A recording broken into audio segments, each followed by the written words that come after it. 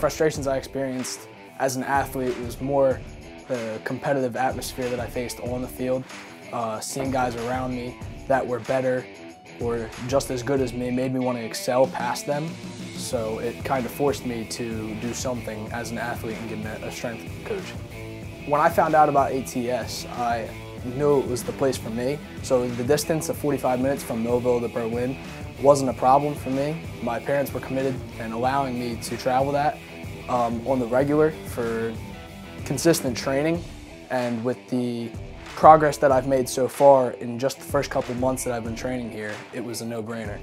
The benefits I saw training here was mainly focused on my nutrition. Previously training with guys, I wasn't taught a lot of form.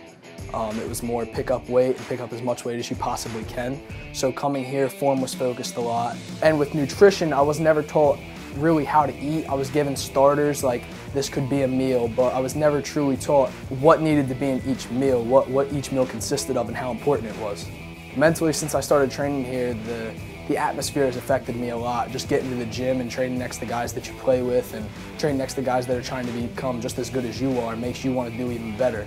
So even on a day where you might be a little bit tired, as soon as you get here, your entire mind changes and you just want to get better. I would recommend every catcher come train here. The atmosphere ATS brings and the progress and improvements if you do what you have to do as an athlete and follow what the coaches are telling you, it's a no-brainer.